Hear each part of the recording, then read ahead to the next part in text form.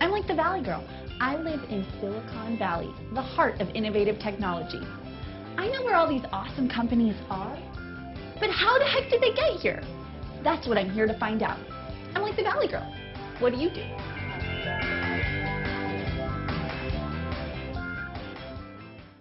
Mirror, mirror on the wall, who's the greenest of them all? BrightSource knows, that's for sure. When I get ready in the morning, I only use one mirror, but BrightSource is looking good because they use thousands.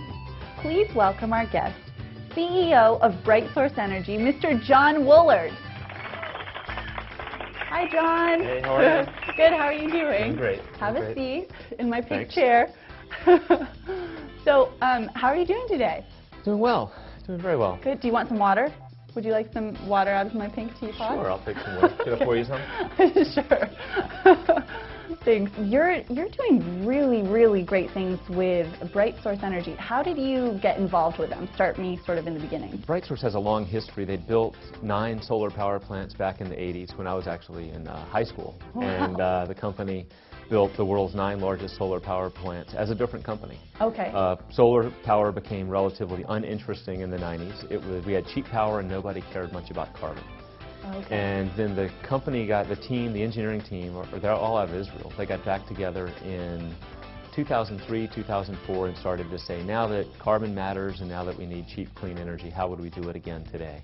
And explain to me, why does carbon matter?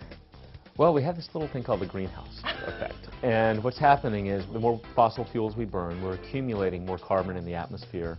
As the sun penetrates that, it's not allowed to escape as much because carbon traps that sun in, it warms the earth up. And warming can be a good thing if you're in Alaska, but in a lot of places, a hotter world means more storms, more things like Katrina, more problems. It's very disruptive to the planet in general. Okay, wow. Not a good thing. Not a good thing. Watch your carbon, everybody. What is clean tech?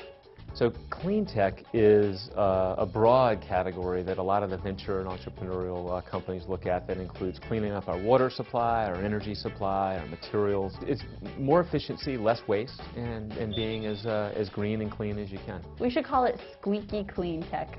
That could work. That could work. Explain to me how BrightSource works. BrightSource uses something fairly old-fashioned called steam. We use it to turn what's called a turbine. Turbine's like a big fan. And when you turn that turbine, that turns a magnet.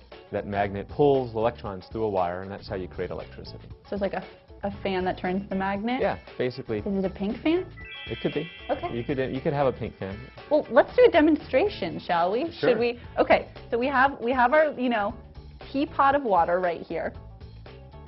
This is our pot of water. Okay, We'll put that'll it right here, maybe. Yeah, you don't want to burn the flowers. You don't. Yeah, that might not mix very well. It wilt.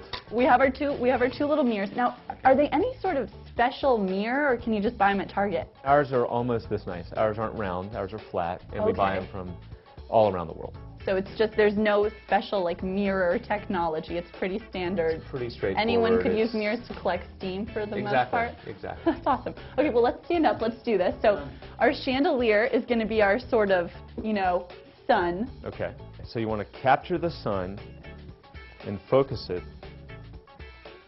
on that water right. My sun moves a lot.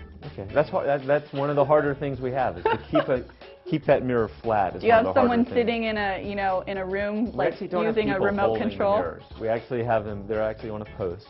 They're on a post? Yeah, they're on a little post, and then they just turn themselves. They're on a post in the desert. Yeah. So do they grow? Do they grow from the ground? No, we don't water them at all. You don't water them. We try to keep them same height. Okay. All the time. So do you think it's getting hotter? It looks like it. Yeah. It looks like it. I think we should probably stop before you melt the plastic. Oh, yeah. So now you would be generating steam. Steam comes up, and then that's what actually makes the electricity. And then the steam comes up and it goes into this magnet thing? We have a little, we would attach a little pipe right to where the steam would come out. I see. Well, that's awesome. Pretty simple. Yeah, that's very simple. Anyone could collect steam in their backyard. Yeah, we could all do it. But BrightSource is doing the best job. We try to do it for you, and then we just send you the energy. Yeah, it's a little complicated. That way. Yeah, because having your friends stay out there and hold the mirrors. It would just, be exhausting. Yeah. Well, I think it's time for a break. So we'll be right back with more fun and John Woolard after this.